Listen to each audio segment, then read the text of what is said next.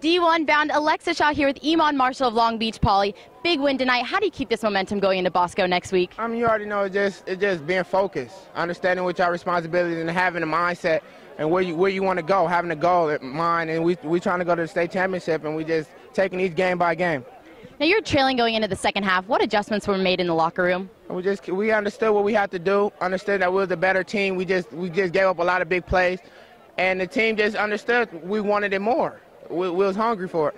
And that was very obvious. Yeah. Now, there's never a time that I don't think I see number 8 on the field. Yeah. Did you have a favorite side of the ball to play on, offense or defense? I play defense. That's my position. I'm playing in college, so that's what I love to play. Just come down, land a hat, and just do what I have to do to help my team win. Now, you were selected to the Army All-American game. Tell me about that honor. It was a great honor. A lot of previous dudes that's played in it and stuff like that. So I'm just honored to be a part of it and just going with that tradition and support Cali.